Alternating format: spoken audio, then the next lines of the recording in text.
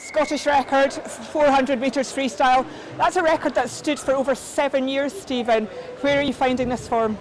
Don't know, I just feel good. You know, I was happy with the race and how it panned out. So, got a couple of events more like this weekend, but I'm happy with a good start.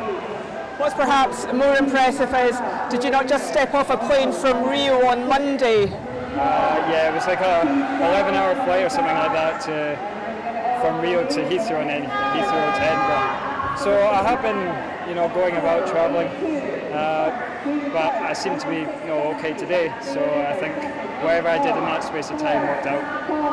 And in Rio, what was the purpose of your trip and what did you take from it? There was like a small group of GB swimmers. We went out there, tested out the facility that the holding camp would be at. So, you know, that was a good experience, some good hard work, good training there as well. I was really thankful to get the opportunity to go there, and I had a blast. And from what I gather, there was some interesting cuisine as well.